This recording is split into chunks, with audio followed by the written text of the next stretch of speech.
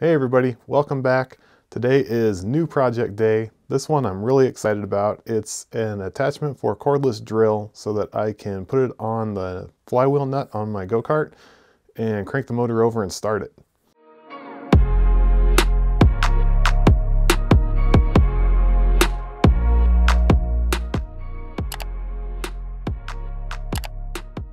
I've got a shifter cart. You probably see it in the background of some of my videos. It's a CR125 Honda. Bought it used. It's not properly tuned. I'm still learning on how to work on these things. It's my first two-stroke, first two-stroke, first motorcycle engine, first go-kart, all that good stuff. So I don't really know what I'm doing with it. And honestly, I haven't even worked on a carburetor for years. So it's kind of this chicken and this egg thing because the cart has to run to get tuned, but it also needs to be in somewhat decent tune to start properly. So I'm cranking on the back wheel with the engine and gear typically to try and start it, and it kind of stinks. So I've seen these videos on YouTube already. This isn't anything new, that people will take a one-way bearing, also known as a Sprague clutch, and build that into kind of a socket or some type of an attachment for just a cordless drill. And then they can run that to the nut on their flywheel and crank the motor over. And then once the motor cranks over, that one-way bearing in there allows the socket or whatever the attachment is to overrun, and that way it doesn't rip the drill out of your hands. So I want to try and make one of those. I've only seen them for sale from one place, and they're about $150, so I think I can do a little bit better than that. So I thought the easiest way to do this would just be to show you the CAD. So I've got it pulled up here.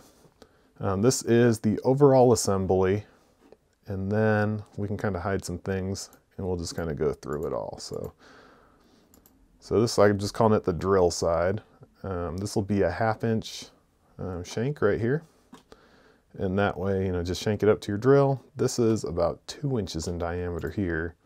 And so this is basically just one big bearing housing. One thing that's kind of weird here is that the bearing is either going to be a press fit. You can get two types, press fit or one with a keyed outer and inner race.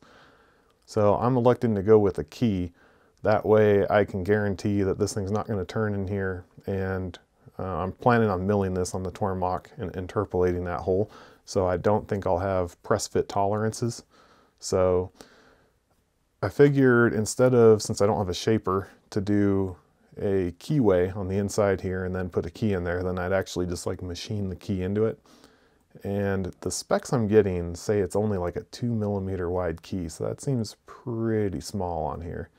But I figured I'd go with the spec, draw it in there, and then I use, this is an 1/8" diameter drill to clear out the area here. If you were to just add this piece sticking out here, you'd have a radius right here and the bearing wouldn't fit. So this was my way of getting around that.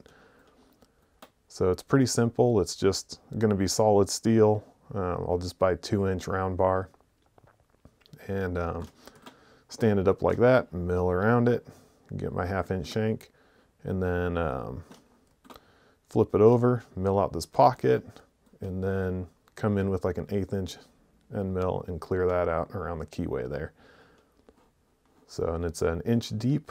The bearings are 1/2 inch each. So, and I've got 2 of them, and that kind of worked out well because that way I could account for a little bit of that, being out of alignment or I guess misalignment if you're not perfectly in line with the crankshaft when you're trying to fire it.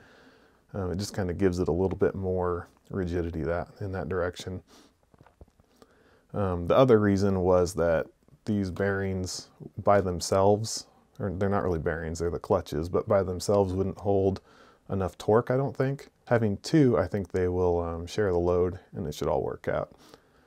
So plop those 2 bearings in there, and then I will put, it's not drawn in here, but I'll put a snap ring to hold everything in there, and it should work there. So then if we shut off I'm calling it the drill side, we can look at the nut side. So that's the part that's going to go into the bearing. And my flywheel is a 17 millimeter bolt. I drew that in there, and that's exactly like 17 millimeters from here to here. So I know I'm gonna have to fix that. This is kind of a crude drawing right now. But yeah, just kind of mill that in. And then this will be, I think, 1-inch stock should work. And this is a little bit under 1 inch. I measured just a normal 17 millimeter socket. I think this came out to like 0.92 inches. So I'm good there. It'll probably end up just being whatever the stock is. I don't think I'll machine that. And then I just turn this down. This inner here is 17 millimeters. I know I'm talking in American and metric at the same time, but it's been interesting because these are metric bearings. And so, yeah, I've got to use two units. It's always fun. But anyway, yeah, I just got the, this shaft goes through the bearings, and then I'll put a snap ring on the back here just to make sure that they're held in. And I know it's not shown on these bearings in particular, but there will be a keyway running through both of those that will key the shaft to the bearings, or clutches. I guess they're really clutches. So it's pretty simple. That's kind of the idea of it. And I think it'll all work out. I've gone through, it's kind of almost embarrassing. This is a pretty simple part, but this is actually, you can see up here, version 3. I started out with a different version. Yeah, right there, that was using a different style of bearing that was press fit, and I didn't like that. So then went with, the bearings that I've got now, but yeah, just kind of played around with it for a while. It's amazing how into the weeds you can get when you start designing this kind of stuff. But I think it'll work. If you've got any comments of something I could do better or change on this design, I know there's plenty of you that are watching this that have a lot more experience than me, especially making stuff like this. Please don't hesitate to let me know in the comments. I actually haven't ordered the material or the clutches yet, so it's not too late. If you've got, good input that might change the direction of this and make it more successful, please let me know. So that is it for this week. Sorry there's not more substance, but I've been really just sitting at a computer playing with CAD, and then you get partway through designing something you think is going to work, and then you look at it for 5 minutes and go, no, it's not going to work, and then you start Googling to try and figure out how it's supposed to work, and those rabbit holes when you're designing stuff. So this is mostly what I've been doing this week, aside from, of course, spending time with the family and everything. So also, it's been freaking cold. It's like the coldest week of the year, so I haven't really been feeling really motivated to go hang out in the shop. Even with my heater going, it's still chilly out there. So I thought it was a good week to just nail down the design. That way I could, get everything ordered and just, hit the ground running with everything I need. Just have it all ready to go. So that is it for this week. I will see you next time.